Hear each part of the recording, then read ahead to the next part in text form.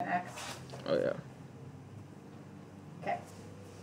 And then you would multiply the half and the 5 to get 2.5. And then you would subtract 2.5 from both sides, which would give you b equals negative 4.5. Nice job. And then you plug that back into the original equation. Y equals 1/2 x minus 4.5 or plus negative 4.5. Beautiful. Fantastic job, you two. Look at the prize.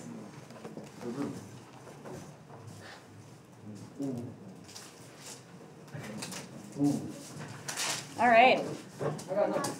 Your homework is page 291, numbers 12 through 17.